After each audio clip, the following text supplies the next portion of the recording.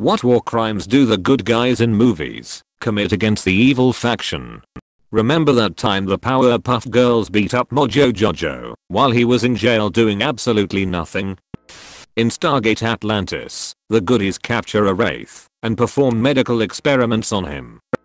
Perfidy, essentially surrendering only to whip around and start killing your captor. It's seen a lot in Star Wars: The Clone Wars. A recent example I can think of is in *WITHOUTREMORSE*,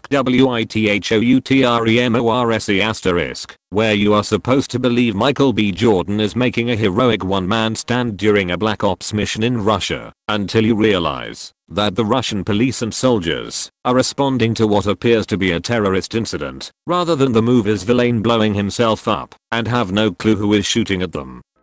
James Bond commits multiple acts of torture and frequently threatens unarmed people with assault or even death.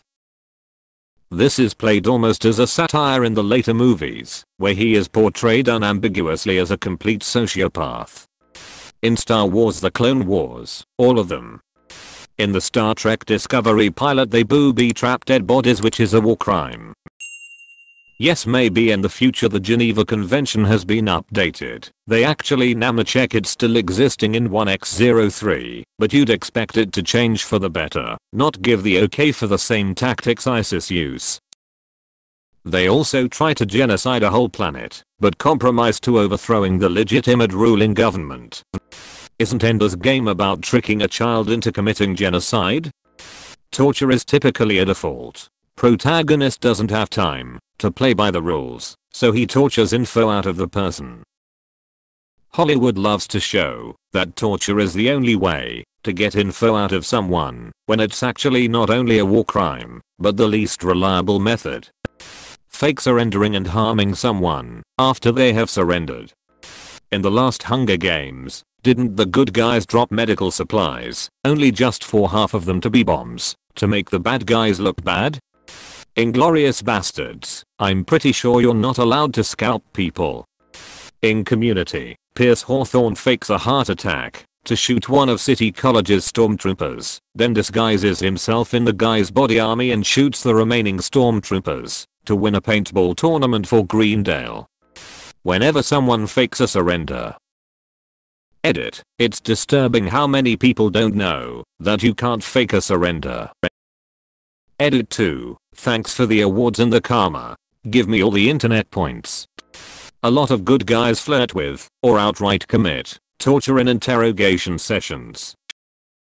Reminder, it's considered bad to physically assault someone when they can't fight back, no matter what the circumstances. And in the real world, it usually doesn't work. That scene in Saving Private Ryan where they shoot the unarmed Czech conscripts. Literally a war crime. In Ace Combat Zero you get points for destroying refugee tents. I'm cracking up over the fact that half this thread is Star Wars based.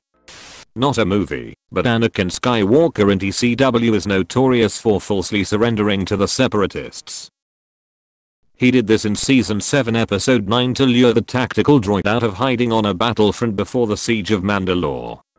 I read through a lot of these, and the one I didn't see come up is mock execution. It's a hugely popular plot device to point a gun at someone's head and pull the trigger when the chamber was empty, or to push someone off a roof onto a waiting platform/pad, or whatever. But convincing someone that they or another is going to be killed imminently is a form of torture, and is thus a war crime. Now that you know this, you will see it *EVERYWHERE*. False surrender. Ridiculously common in Star Wars, WW2 films, and middle schools. In Saving Private Ryan, when some Germans get killed after surrendering after D-Day landing. I'm pretty sure they weren't even German, they were forcefully conscripted from other countries. Inglourious Bastards. Beating surrendered combatants with a baseball bat is most likely a war crime. In Saving Private Ryan, Allied soldiers kill Axis soldiers who have their hands up after landing on Normandy. Anakin's List is a little intense lol, where they dress up as soldiers of the evil empire and proceed to kill enemy soldiers who think that they are on their side. Looking at you, Star Wars. Edit. Thanks for all the upvotes. Murdering surrendering soldiers. Saving Private Ryan. Executing POW. Band of Brothers. Faking a surrender. Star Wars Clone Wars. Killing an unarmed combatant. Star Wars Clone Wars. Rex killing the slaver. Not sure if this counts. Hiding within civilian population. Red Dawn. I know there is more, point I can't think of them. ATM. This regards cop movies more, but I've recently rewatching some absolute bangers from the 1980s, including Lethal Weapon, Tango, and Cash and Action Jackson, and it's hilarious how insane and borderline sadistic the cops are. Have you ever considered what a psycho John McClane is? To kill some dude, put a Christmas elf hat on him, and right now I have a machine gun. Ho, ho, ho on his shirt in Die Hard. It's such a funny 80s trope that cops were supposed to be these rule-breaking fanatics. It's not a movie, but XCOM in XCOM to commit some serious war crimes. Collateral damage in spades inside of enemy cities. Grenades and rockets go astray and kill civilians. Acid, poison, and incendiaries are all utilized because fuck the AIs, and the Reaper faction literally eats aliens.